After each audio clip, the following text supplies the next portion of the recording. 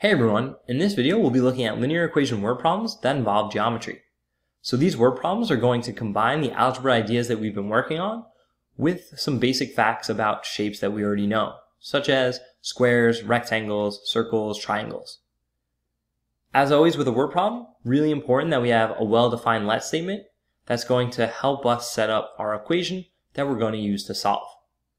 So our first example, the length of a rectangle is 6 more than the width. If the perimeter of the rectangle is 32 feet, what are the dimensions of the rectangle? So we'll start by drawing a rectangle. So I usually start with a picture and then I work my way to a let statement for geometry type word problems. So it says the length of the rectangle is 6 more than the width. So I'm going to define the width as x, therefore the length would be x plus 6. So now I'm going to use that to turn it into my let statement. So we'll let x be equal to the width, and then x plus 6 is equal to the length. Now it says the perimeter of the rectangle is 32 feet. So we should know that the perimeter of a rectangle is the sum of all of its sides. And just in case we forgot a rectangle, these two sides are equal, so this would also be x. These two sides are equal, so this would be x plus 6 as well. So turning this into an equation, we have two sides which are length x, plus the two sides that are length x plus 6, and that's going to be equal to 32 feet. Now this is just more condensed. If you want to sit and write x plus x plus x plus 6 plus x plus 6, you would come to the same equation. You would just have a little bit more writing. So let's start by distributing the 2, and I guess think about that. So we have 2x plus 2x plus 12 equals 32. On that left side, combine our like terms. So 4x plus 12 equals 32. And next, we're going to subtract 12 from both sides. That's going to give us 4x equals 20. Multiply both sides by 1/4. And that's going to give us x equals 5. Again, you can think about it as dividing by 4 on both sides, whichever you prefer. So now the question asks, what are the dimensions of the rectangle? So we want both the width and the length. So our width is going to be 5 feet. And our length is going to be 11 feet. So those are the dimensions. Always important with any word problem to go back and read and make sure you're giving the answer that they're looking for. Right? Maybe they were only looking for the length, right? And that also gets back to why it's so important that we have a well-defined let statement, right? So that we don't forget in the process of solving, was x our length? Was x our width? No, we just have to look back at our let statement and it's right there for us. Next question, the base of an isosceles triangle is 4 less than twice the length of one of the congruent sides. If the perimeter of the triangle is 44 feet, find the length of all 3 sides. So again, let's start with a picture to work our way to a let statement. So we have an isosceles triangle. Let's get rid of that little piece, okay.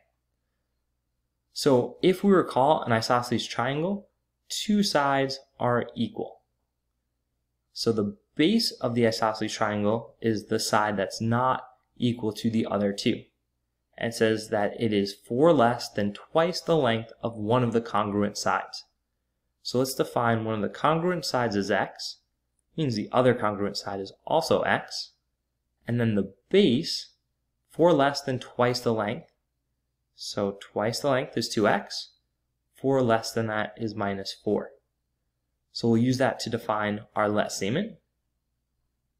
So let x equal the congruent side, the length of the congruent side. We don't have to write out a complete sentence here as long as we know what we're referring to. And then 2x minus 4 is the length of the base. Okay, so the perimeter of the triangle is the sum of all 3 sides. So we have two sides that are length x plus one side that is length 2x minus 4. And they tell us that the perimeter of this triangle is 44 feet.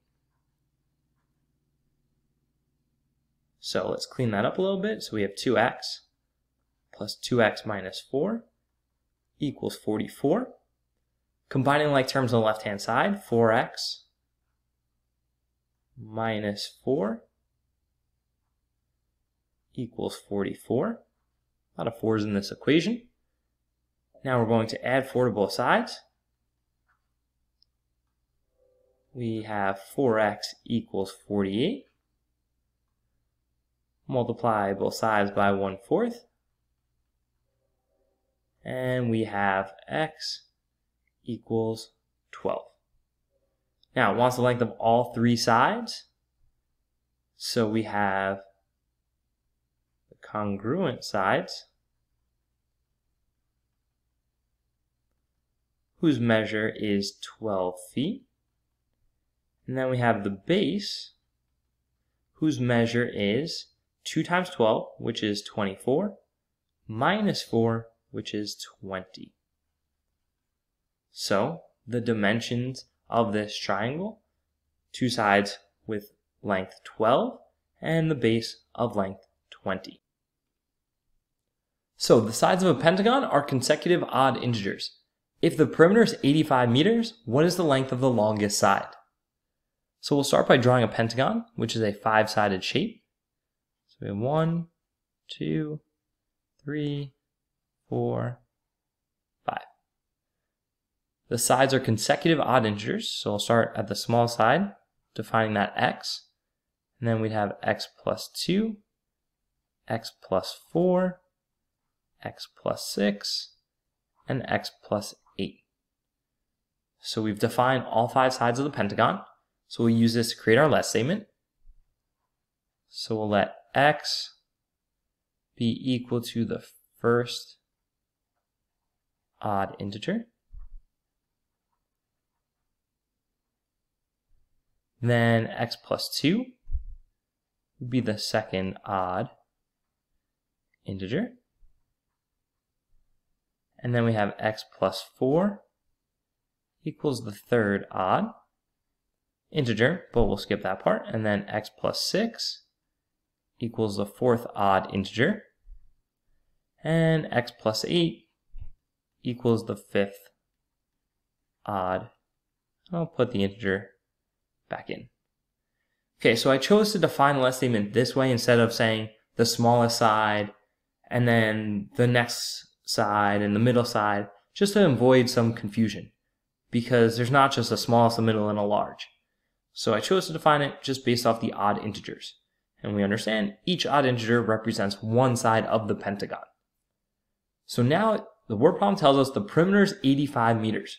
So the sum of all 5 sides. So we'll add them up. So we have x plus x plus 2 plus x plus 4 plus x plus 6 plus x plus 8, and that's going to be equal to 85. So, long equation, but it should simplify nicely. Combining all the terms on the left-hand side, we have 5x's plus 2 plus 4 is 6, plus 6 is 12, plus 8 is 20, and that equals 85, which is a nice straightforward equation. We can start by subtracting 20 on both sides. That leaves us with 5x equals 65. Multiply both sides by 1/5, or divide by 5. And we get x equals 13. Now, going back to read the problem, the question asks, what is the length of the longest side? So they don't want all 5 sides, just what the longest side is. So the longest side is represented by the largest odd integer, which is x plus 8. So 13 plus 8 is 21. So 21 meters is the length of the longest side. So again, In this case, it was advantageous for us to read. Instead of listing out 5 integers, we just had to state the largest of the odd integers. The length of a rectangle is 3 inches longer than the width. If the width is tripled and the length is increased by 4 inches, then the perimeter is 54 inches. What is the perimeter of the original rectangle? So in this question, they're starting by defining one shape, then they're manipulating that shape to create a new shape, giving us information about the new shape so that we can solve and then go back and give an answer about the original shape. Okay, so let's take this piece by piece. So that first shape, the length of the rectangle is 3 inches longer than the width. So let's draw a rectangle. So it says the length is 3 inches longer than the width. So let's define x as the width, and x plus 3 is the length. And then it says the width is tripled and the length is increased by 4 inches. So now we have a new rectangle, not to scale. Width is tripled, so now the width is going to be 3x, right? Triple the width. And the length is increased by 4 inches. So that's going to be x plus 3 plus 4, which is equal to x plus 7. Okay, so our let statement about that original rectangle, we're going to let x equal the width and x plus 3 equal the length. And then we have this information about this blue rectangle rather. We don't need a let statement. We just need to use this to create the equation to go back and get an answer about that original rectangle. So again, rectangle, if this side's x plus 7, so is this. And that side's 3x, so is this. So it says the perimeter of this new rectangle is 54 inches. Okay, so that means 2 sides have length 3x, plus 2 sides have length x plus 7, and that's going to be equal to 54. So let's solve this equation first. So we have 6x plus, distributing the 2, plus 2x plus 14 equals 54. Combining our like terms, that gives us 8x plus 14 equals 54. Subtract 14 from both sides. 8x equals 40. Multiply by 1/8 on both sides, or divide by 8. And we get x equals 5. Okay, so we're able to use this blue rectangle and all the information about that blue rectangle to find our value of x.